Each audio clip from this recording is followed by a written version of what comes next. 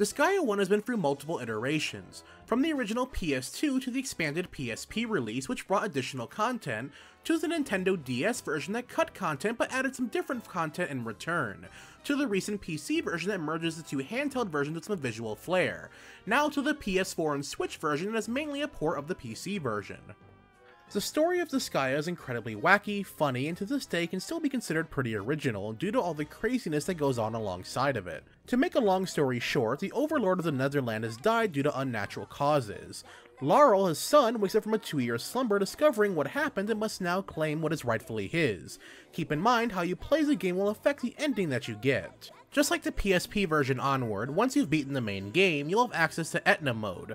For those unfamiliar, in this mode, just as the name implies, you play as Etna, a demon that's been trying to wake up Laurel for the past 2 years to tell him about his father's untimely demise.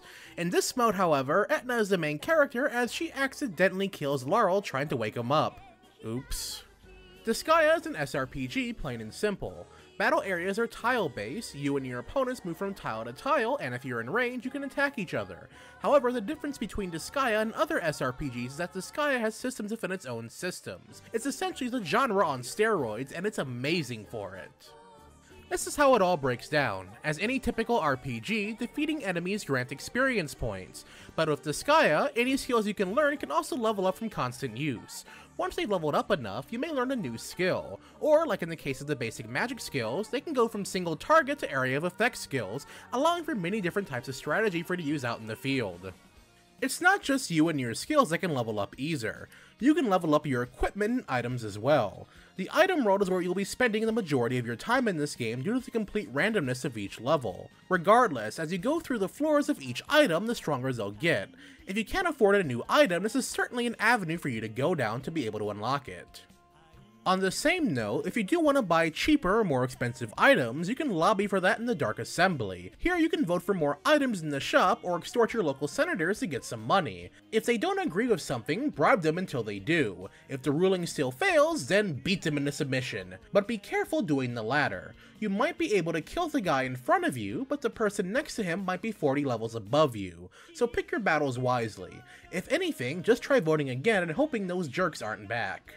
Outside of that, you can also create a character in the Dark Assembly, and you can even transmigrate yourself. What that means that you can go from level 999 to level 1, and then back to 999 again with better stats, like the insane person you are.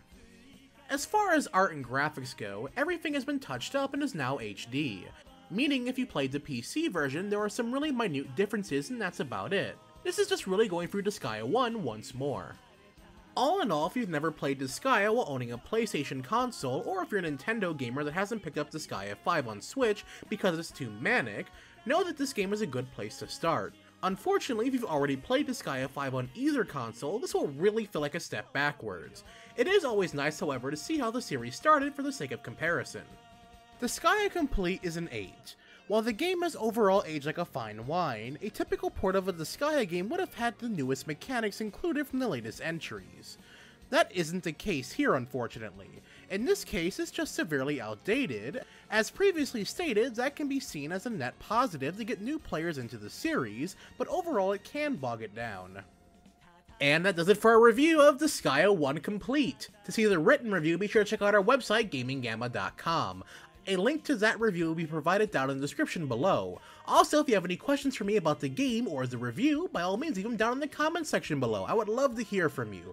Also, let us know if you're going to be picking up Disgaea 1 Complete or even checking out Disgaea 5 Complete right after this. If you're new to my channel, finding me out for the first time through this review, hey, be sure to subscribe for future reviews, commentaries, let's plays, and more. And as always everyone, thanks for watching.